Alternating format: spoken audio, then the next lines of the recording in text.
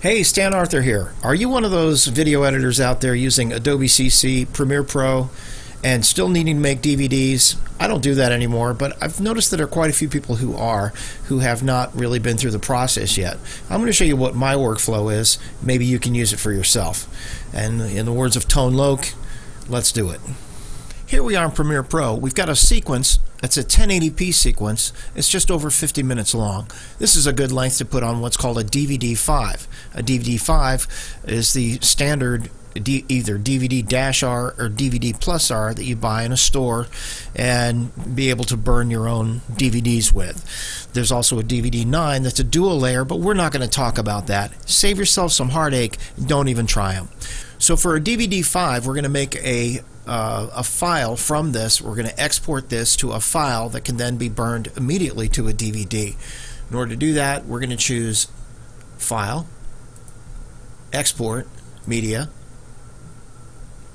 and let me drag this over here. There we go. Now, the format we're going to choose is MPEG-2 DVD. NTSC DV progressive is what we want. This was recorded in 1080p, so it's progressive already. Premiere Pro has basically matched it to my sequence settings for MPEG-2 DVD.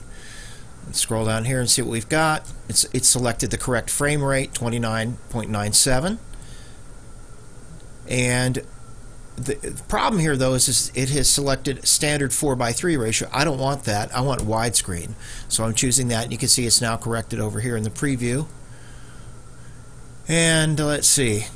Looking good, looking good. Okay, we've got a target bit rate of 5 megabits per second and a maximum bit rate of 7 megabits per second. I don't want to go above that. Looking down, looking good. Okay. Now pay special attention here. Estimated file size. It's basically 2.3 gigs. That's perfect. I know the quality of this is going to be good. At 5 to 7 megabits per second, it's going to be good. VBR1 pass, that's fine for the source material. It's not super high quality. I'm not trying to maintain any kind of broadcast quality here. It was shot with a prosumer camcorder. Now this is very important. Remember, I told you this is about a 50-minute video, and you can see that the size of this estimated file, and this does include the video and audio files together, the size of this is 2337 megabytes, or about, it's going to be around 2.3 gigabytes. You have to be very careful that this does not exceed 4.3 gigabytes in order to fit on a 4.7 DVD-5 disc. You're comfortably going to be able to fit about 90 minutes of video on there, maybe a little bit more. If you got 2 hours of video you want to put on a DVD-5 disc, you can start dialing these quality settings back here until you get below 4.3 gigs. But then again, your quality is going to take a hit. You may be fine with that because the quality of your source video might be dodgy. It might not be the greatest. Well, that's okay. You can dial it back if you want to put 2 hours onto a disk. Just do not let this exceed 4.3 gigabytes. Now let's click on the output name, and it's going to bring up a folder. Is this where I want to set it? Sure. Okay, this is a good one for me. You make sure you set it for yourself. Name the file. I'm going to shorten this title here. Click Save. Now all we have to do is we can queue it up, and it's going to put it in Adobe Media Encoder. When that happens, it's basically creating 2 files. It's creating an M2V file for video, and it's creating a WAV file for the audio. Okay, over here in Adobe Media Encoder, you can see we're all queued up and ready to go. We're going to hit the Go button and wait for that to encode fully now, and then we'll come back when it's done. Here we are about 12 minutes later, and the file is nearly finished encoding. Wait for it. 3, 2, 1, and there it is. Done. All I have to do now is click on this little link right here. A folder opens up that has the files in it that we have just encoded. Let me shrink that down a little bit. There we go. Here's the M2V file, and here's the WAV file. XMP, don't need it, and this is a different one we encoded for MP4.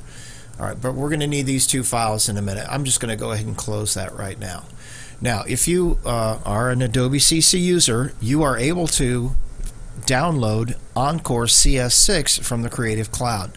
So let's open up Encore and then see where we go from there. Here we are in Encore CS6. I'm going to create a new project. I'm just going to call this Grad Celebration. And this is the folder I want it in. DVD selected by default and TSC.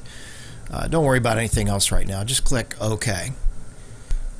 Over here in the project panel, right click, import as asset.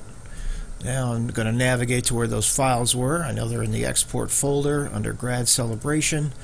Alright, now we're going to pick, we don't want the MP4, we want this M2V file and the WAV file. So I'm going to select both of those and click open. And here they are. I'm going to wait for this to conform. You see it's in italics right now, and it's conforming right now. And when that's done, then we'll come back and we'll drop it into a timeline. Okay, now the size of your file here is going to dictate how long it takes to conform. It's just checking out the file and making sure it's all good. I'm going to select both of these files, go to Timeline, New Timeline, and now I've got my video in a DVD timeline that I can now burn to a DVD.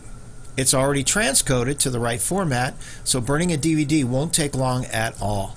So we're going to go to Build and insert a new DVD-R, DVD plus R, wait for it to mount the disc, and then click Build, and we'll be ready to go. It's going to burn the DVD, and we're going to be all set. Let me show you how that works. Okay, now with the DVD mounted, we can go down here and name this if we want. I'm just going to call it Grad Celebration 2014. And you've seen that we're only using about half the space on this disc, not even. But all I have to do now is click Build.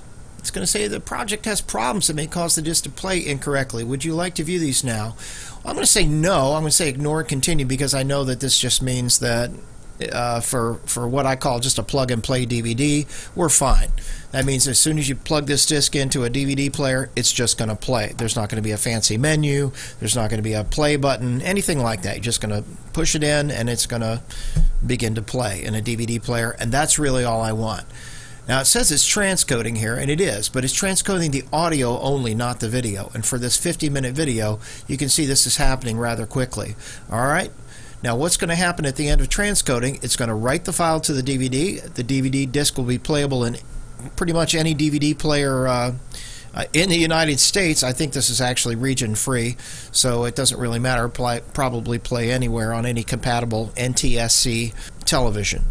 So there you go. That's really all there is to it. Let me know if I've left anything out, or if you have any other questions, and I'll answer them for you. Thanks for watching. This is Stan Arthur. Don't forget to like and subscribe to my channel. Thanks very much. See you next time.